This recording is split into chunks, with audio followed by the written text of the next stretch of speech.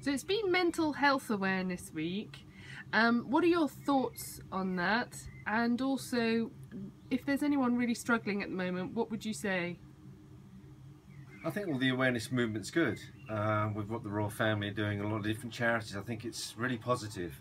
But I do fear at the end of it what's going to be there, what's going to be left. Because when you look at it, it's all about being ready for the fall. When someone falls into mental health problems, they're going to have the resources there. But we need to look at why the fall's happening.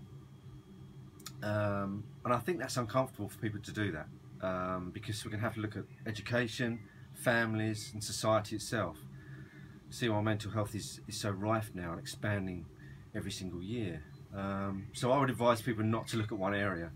How we eat is going to be determined by how we think. Physical movement, not all exercise is created equal. Find something that works for you. It should become a form of mindfulness and not another form of creating self-image based on how you look. You're asking for trouble going down that route.